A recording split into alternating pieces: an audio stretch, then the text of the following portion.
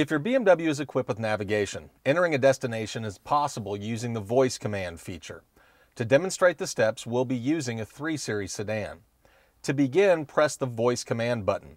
When the system is ready for you to provide a command, you'll hear an audible tone indicating that voice command is active. Here's an example. I'm going to enter an address simply using voice command. First, press the button located here on the steering wheel, wait for the voice prompt, say enter address from any iDrive screen, and then simply follow the audible instructions.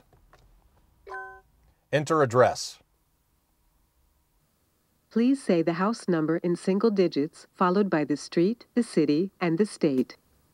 555 West 57th Street, New York, New York. Processing your input.